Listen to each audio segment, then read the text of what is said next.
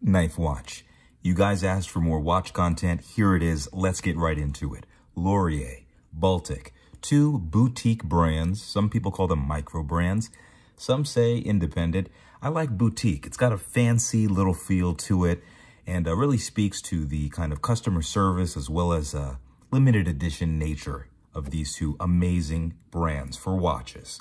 So let's jump right in. This is a versus, but it's a friendly versus. I'm going to tell you 5 things you didn't know about Baltic, Lorier, what they have in common, and what they have, definitely a lot that's different as well. But two watch brands that are definitely compared a lot in the marketplace. Similar price points, similar level of just fan craze. People love these. These people who love Lorier, and you'll never find one of these just sitting around on somebody's desk.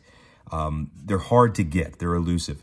Baltic as well. People who love Baltic swear by it and buy up every model they can. So they've definitely got a lot in common, but let's get right into it. So the first things first, whenever you get one of these brands, they're going to impress you with their boxes, their presentation. The branding is well done.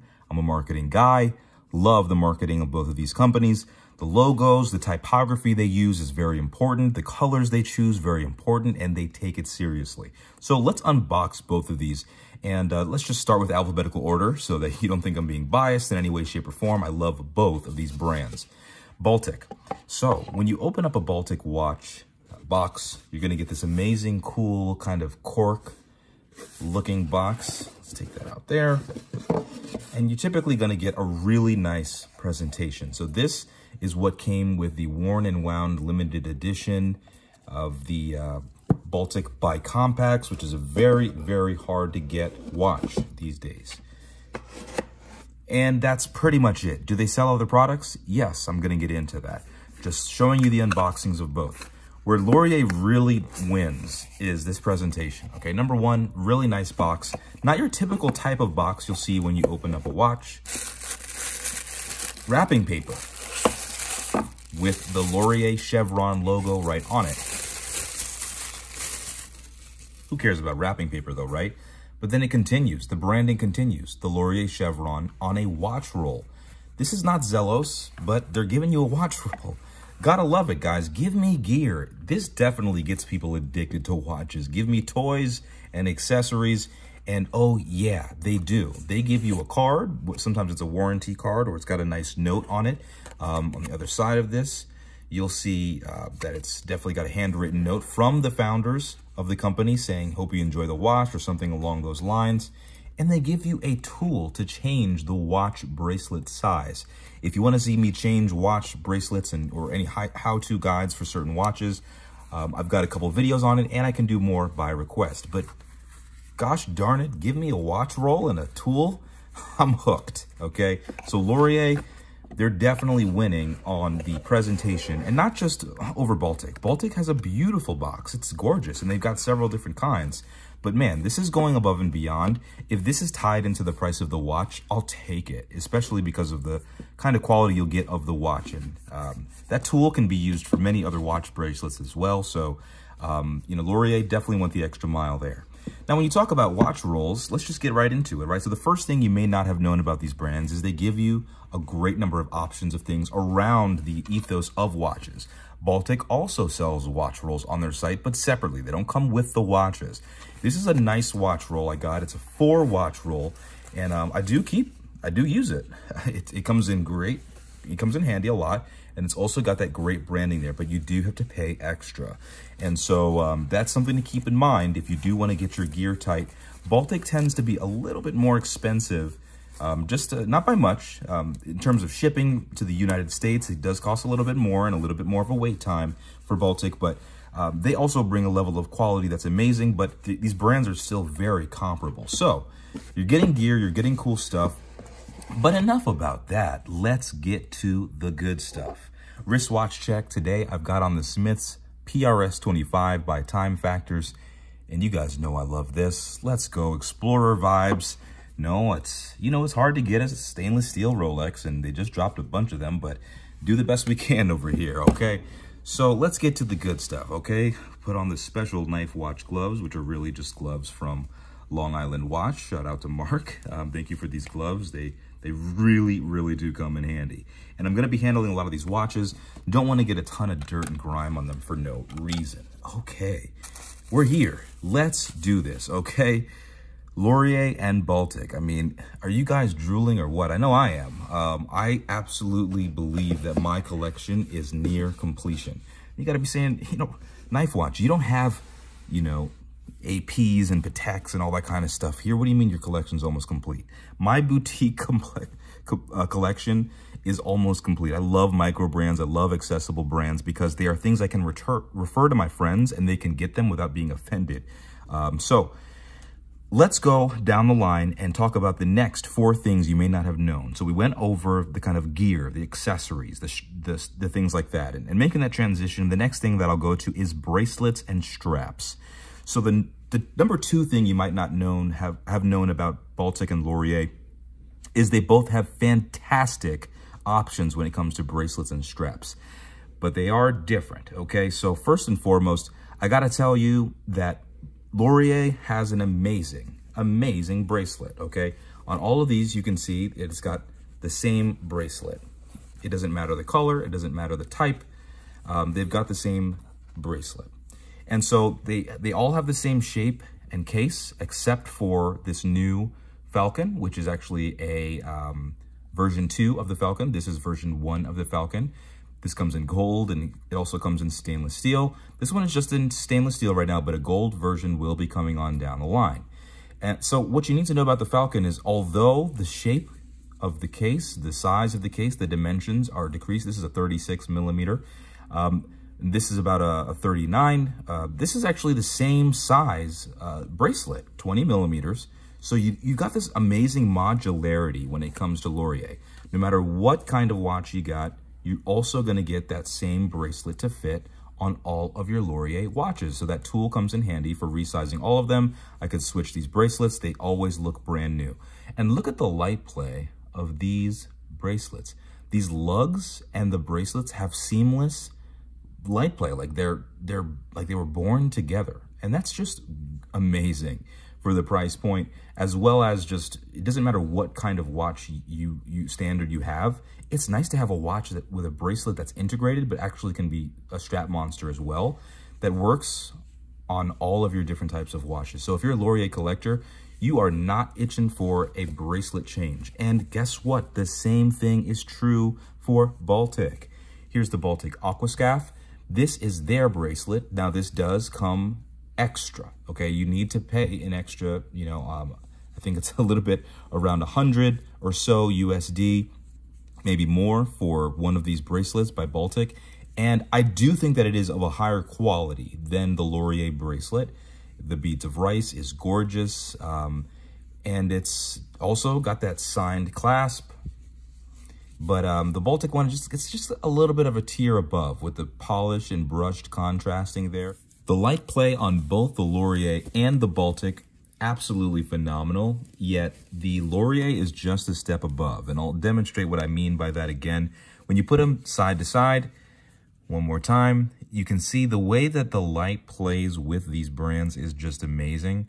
But again, the way that the light works with the bracelet and the lugs, and then you have this polished edge here going up and down the case of the Lorier, whereas the Baltic is just a little bit more streamlined, brushed, mostly all around. All right, it looks like you got a little bit of polishing just coming out on that bracelet, and then just pretty much it. All right. Okay, but you know, Baltic does have more than one watch, obviously. So that's enough going crazy about it, but let's go on to the next thing, which is limited edition. Now, a lot of people would actually consider selling some more expensive watches to get this bad boy right here. And this is a worn and wound chronograph, limited edition collaboration with each of these micro brands. Oh yeah, Worn and Wound did a chronograph with Lorier, and they did a chronograph with Baltic. So Worn and Wound Sold these both via the Wind Up Watch Shop, and I was all over both of them. Are you kidding me? You just look at these things. Absolutely beautiful. The Salmon dial, as well as the cerulean one-eyed chronograph from Lorier. You don't see watches like these every day, and it's pretty much impossible that when you're going to a restaurant or putting your mask on to go to the post office, that you're going to run into somebody wearing one of these.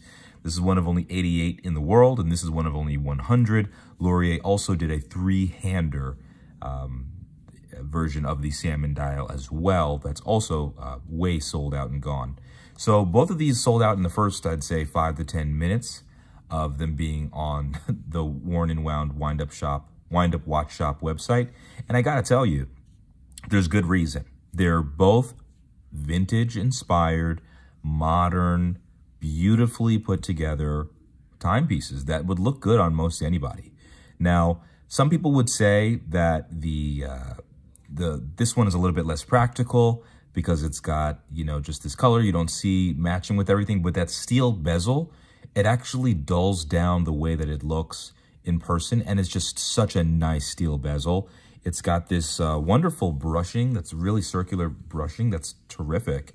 And you don't often see that the numerals and the indices on the bezel actually are colored in the same way on a steel bezel. Typically, they do a black or they just leave it out, but this is really well done. And of course, just the color of this Bicompax is just amazing. And so Baltic will be releasing this as a normal release, but not in this color, of course. So that's really exciting that people get to see these numerals on their Baltic pieces. Just look at that 4. Okay, I mean, how often do you see a flat 4 like that? And I also love the just the font on both of these watches. Again, both of these brands understand typography and fonts. So they've both got great straps. Okay, they both have terrific bracelets. But what's the differentiator here, right? So we talked about some of the differences. One of the downfalls of the Baltic bracelet is this is a push pin bracelet. So some people like that because it's very secure. It's not going to pop out on you randomly. Some people don't. Just something worth mentioning.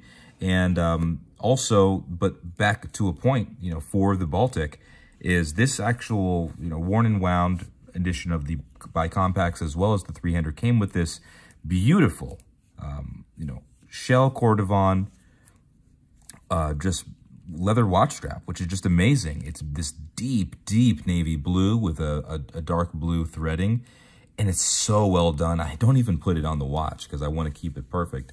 And I think that this looks great on this Zin 104 strap that really toughens up the watch, and also the polishing of the latch here on the clasp looks great. So a point for Baltic, because Baltic actually sells many straps on their website, and they're really high quality for the price that you're paying. And the one that came with this limited edition is fantastic. This strap actually looks best on the original blue gilt Baltic Aquascaphe. I think this is the best combo outside of just the original Beads of Rice bracelet that I've seen on any Baltic watch.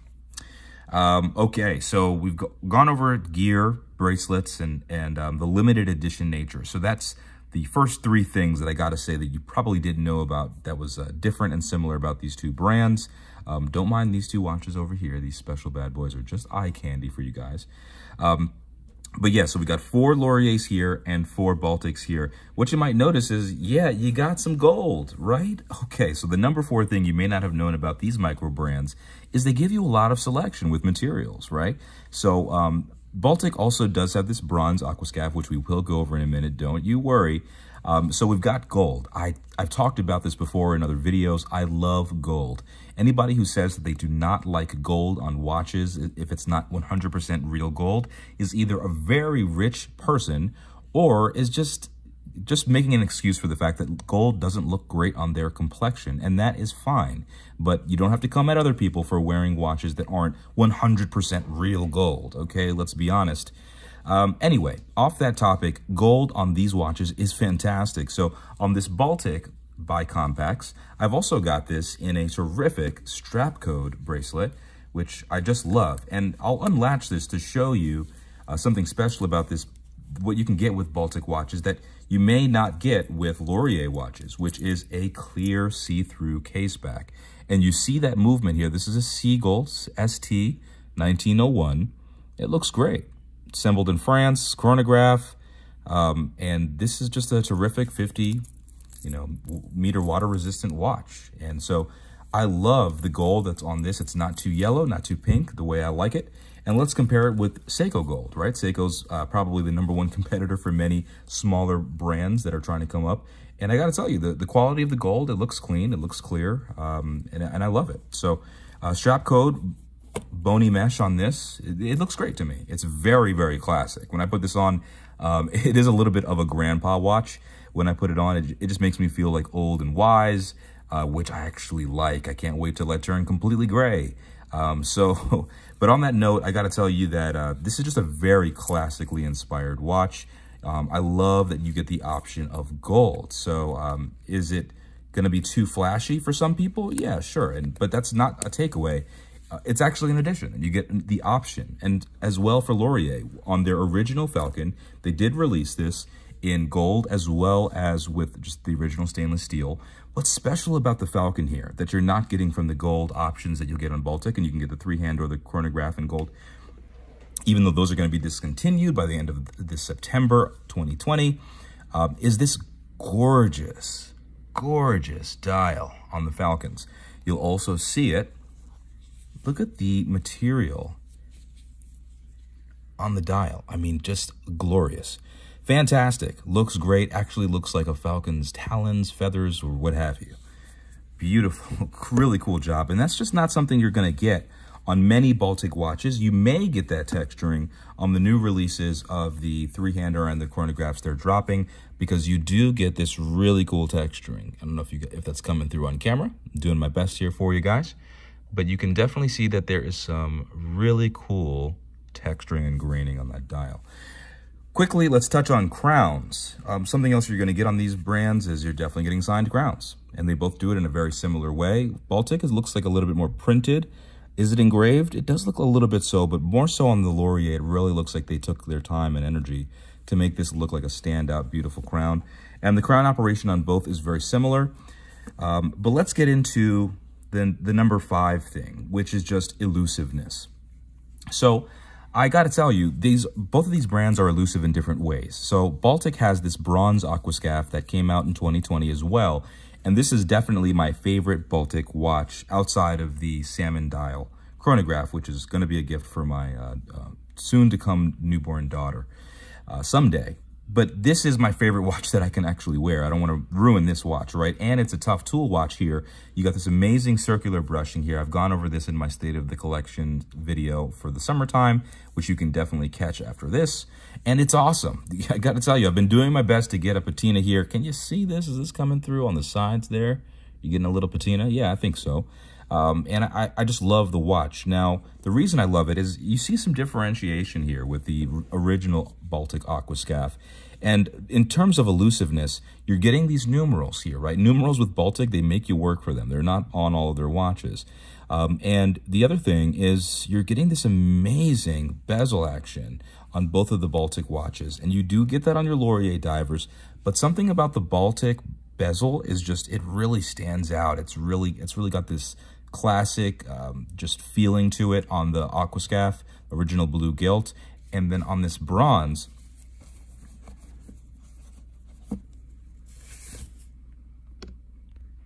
I just got to show you guys this. Just get up close and personal with that. Okay. Now, this was a first production run. I put this on a different strap. This is actually a Scurfa strap. So a lot of people ask me about where I got this strap. It does come on a Tropic, which is okay, but I actually prefer this one. It's hard to find one that's in this type of bronze. So you're getting this precious metal from Baltic that Lorier doesn't offer. So we're seeing the real first difference is that Baltic does do some special things that you're not going to see everywhere else. So this is number 14 out of the first production run. So pretty low number, really cool that I got this, but not everybody can get this. So Baltic is very elusive in a different way than Lorier. Lorier more so, it's just hard to get them in general. They all sell out. I think right now is the first time ever they've had a available watches on their website. They are always gone, and they use a really cool email system. And that's different from Baltic, because Baltic typically has had watches like this just sitting out on the market. These have been available. You know, it's not hard to get one of these made and assembled for you, but these are being discontinued, so that will change. So Baltic is very elusive in a different way than Lorier has been. Moving forward, that would be the fifth thing that you really may not have known about these brands, is they're not easy to get. So I got a bonus for you here, right? So we've gone over these beautiful watches and how much I love them. I could gush about them for hours, but in terms of keeping time down, I want to give a shout out to the Laurier team. They have been amazing in terms of just answering my questions, and they're really easy to reach. Lauren and Lorenzo on the ones and twos on their Instagram, definitely holding it down, easy to reach. Baltic, I've tried to reach out a few times, and they have been responsive, but not really getting that love and that care and that conversation that I've seen from the Laurier team. I do think that Baltic was really, really busy when I reached out to them, and they were extremely responsive both times that I needed something. So I think that they're on even playing field in terms of excellent customer service. So you're not losing anything with either of these brands. And I definitely think that Baltic is really good on social media. They advertise a lot on Instagram, a lot of sponsored posts. And for Laurier, this is a husband and wife team. And, this is just really cool to see a couple working on their watches. So I think that Lorenzo really is the person who's got the expertise and background in watches. And Lauren kind of keeps him, toned down with like, why don't we strip this down? Why not keep this more simple than you typically would, right? And let's not overcomplicate things. I love the way they work together on designs. And so you're getting a lot of things from both brands. You got your divers, okay? If you want to go diving, you have that option with both brands. You want a stopwatch, okay? You have your chronographs with both brands. That's amazing. And if you want these pieces that you're not going to see from other brands that are comparables, smaller brands, options in gold. This means that they have a diverse group of customers that they want to speak to. Different complexions deserve different respect. And so I think that gold being my favorite color on wrist, this is a reason why I'll always have some sort of Laurier Baltic in my collection. No doubt is just the way that they take risks that other brands don't. So when a gold watch comes out, like a Seiko, all gold watch comes out, it's like, whoa, where'd you get that? Whereas with Baltic and with Laurier, it's just the norm for them now. So, gotta say, love both of these companies, love what they're doing, and you both get the thumbs up. So hopefully I gave you some insight into 5 things, or with a bonus, maybe 6 things you may not have known about Laurier and Baltic, my favorite micro brands. Knife Watch, out.